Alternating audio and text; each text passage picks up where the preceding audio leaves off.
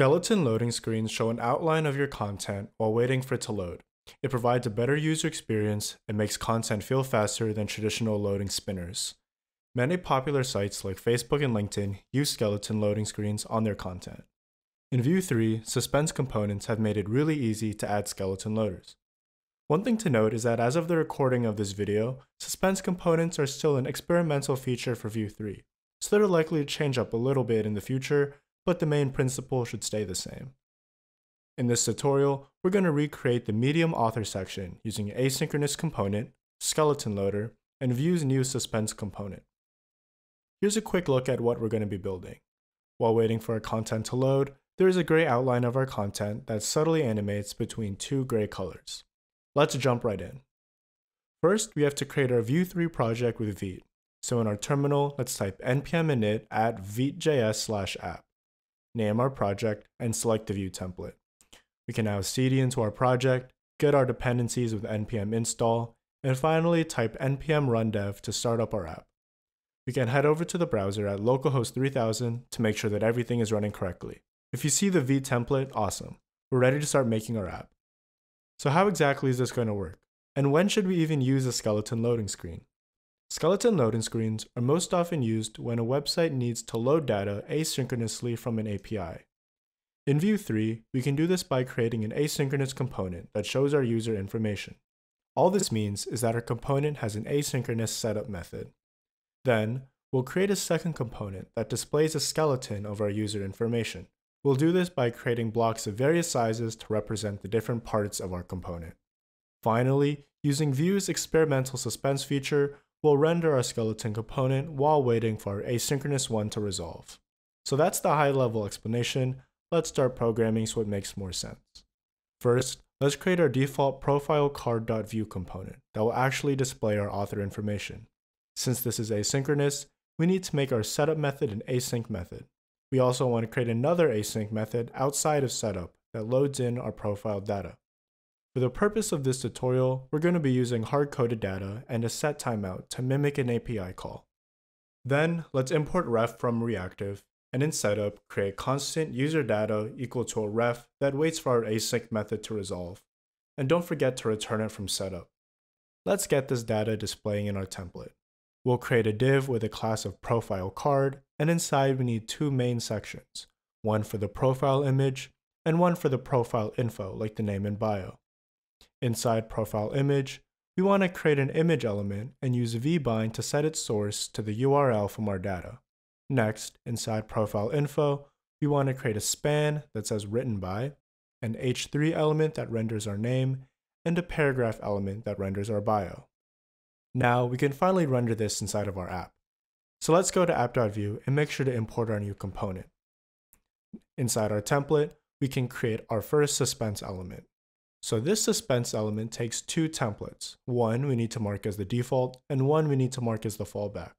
Inside the default content, let's render our profile card. And inside fallback, for now we just want to say loading. So the way this works is while our profile card is asynchronously getting our user data, Suspense will render our fallback template. So when we run our app, we'll see that loading displays for a few seconds before being replaced by our profile data. So I'll admit, it's pretty ugly right now, so let's add a few styles. If you just want to copy the code, the link to the GitHub repo is down in the description. But if you're following along, let's first quickly remove some of the default styles in app.vue. Now, we can start styling our profile card.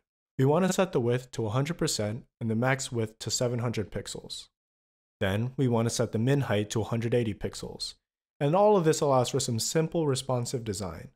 Next, let's change the background color to white, center our div, add some padding, and change the box sizing to border box. Finally, we want to set our overflow property to hidden to make sure that our div contains all of our floated elements. Next, let's style our two main sections. For profile image, we want the width to be 10% and float to be left. For profile info, we want the width to be 85% and float to be right. Okay, now we're finally starting to get somewhere. To style our image, let's set its width to be 100% of its container, its height to auto, and then let's make it a circle by setting the border radius to 50%. Finally, we'll add this nice green border and add some spacing with a padding of 5 pixels. The last thing we have to do for this component is style all of the text. For the span, we want all of the letters to be uppercase and be a gray value of 777. And then to copy the medium style more precisely, we want to increase the letter spacing. For the H3, we want to add some margin to the top and bottom, increase the font size, and set the color to 222. The final style is the paragraph tag, and we want to set the line height to 140% and the color to match our span. Alright, I think it looks pretty great, so now let's move on to creating our skeleton component. Although it may not seem like the most elegant solution, one of the best ways to control how our skeleton looks is to style each element. So that's what we're going to do. Replace each block of content in our profile card with a corresponding block. So inside our components folder, let's create another file called profile card skeleton. And we're going to be reusing a lot of the layout styles to ensure that our skeleton has the same outline. Because we did not limit our styles to scope in our profile card, they will automatically style our profile card skeleton as well. Our template will look exactly the same as profile card without any of the content. Then, the only other thing we need in this component is to add some scoped styles to add that gray background we're looking for. So for each element, which in our case is the profile image, span, H3, and paragraph, we want to add a height, width, and background color. For our image, the width is 100%, and instead of setting the height, we want our padding top to also be 100%. And this is one of the ways in CSS to make our height equal to our width. For our span, we want width to be 100, height to be 16, and then change the display to block for it to render properly. In H3, let's set the width to 250 and height to 24. Finally, for the paragraph, let's set width to 80% and the height to 16 pixels. Back inside app.view, let's import our profile card skeleton, and instead of rendering loading, let's render our new component. Alright, let's check it out. So now, while waiting for our data to load, we'll get this clean outline of our component. So one minor touch that I think will make a huge difference is animating the background color of the gray blocks very subtly. We can do this using CSS keyframes and animations. So in profile card skeleton, let's create some keyframes called pulse BG. At 0%, we want the background to be EEE. At 50%, we'll make it a little bit of a darker gray, so EA, EA, EA. And then at 100%, we'll transition back to our original color. We can add this to all of our classes by replacing the background color property with animation pulse BG. Set the time to 1 second, and tell our animation to loop infinitely. If we reload our page, we'll see that the skeleton component has a very subtle animation.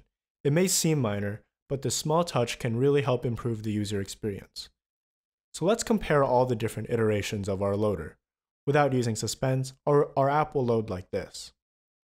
So now here's Suspense with fallback text, our basic profile card skeleton, and finally with subtle animations.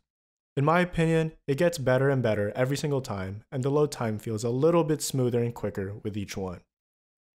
Compared to having no fallback content, a skeleton loader really helps make load times feel shorter and can increase the conversion rate and performance of your web apps.